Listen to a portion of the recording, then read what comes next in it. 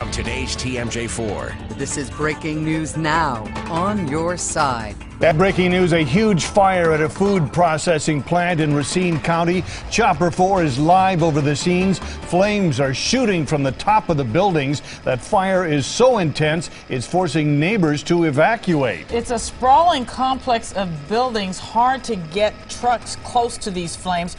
Also, we're told there are metal buildings, so it's very difficult to get water inside, but this has been a very challenging night for dozens of firefighters who are battling this serious 5-alarm blaze. Again, at the Echo Lake Foods plant in Burlington. Our Charles Benson is there live, and Charles, this has been a difficult night.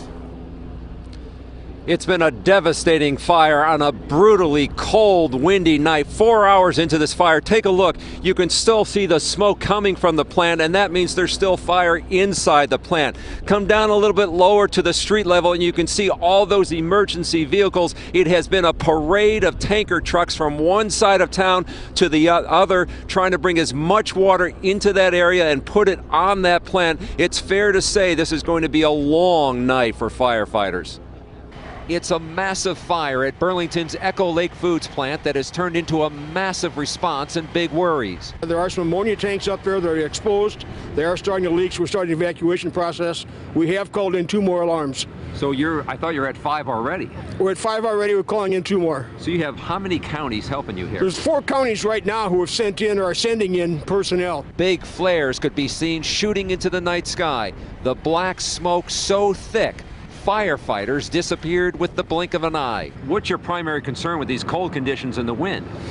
It's keeping the firemen safe, keeping the area up there safe from the walk on. We have DPW crews up there with salt now to try and keep the roadways, safe.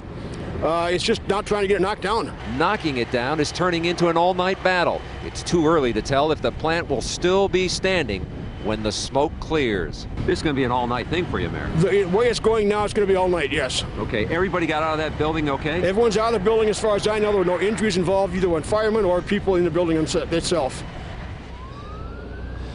And those were amazing pictures from photojournalist Sean Farrow, who was able to get very close to that fire. We do know that there are 2 crews that work inside that plant, 2 shifts, so people were working at the time when this fire started around 6 o'clock. But as you heard from the mayor, everyone inside the plant was able to get out. We're expecting the mayor down here. He's going to give us a briefing in the next few minutes, so we'll get an update on how the fire crews are doing. But for now, Mike and Carol, this has just been such a huge fire down here, and all hands are on deck.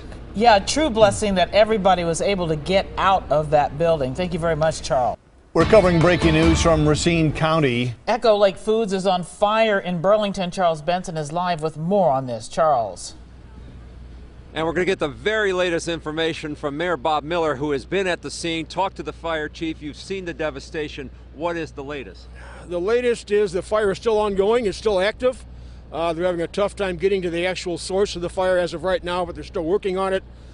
We've contacted several local fire departments bringing in tanker trucks.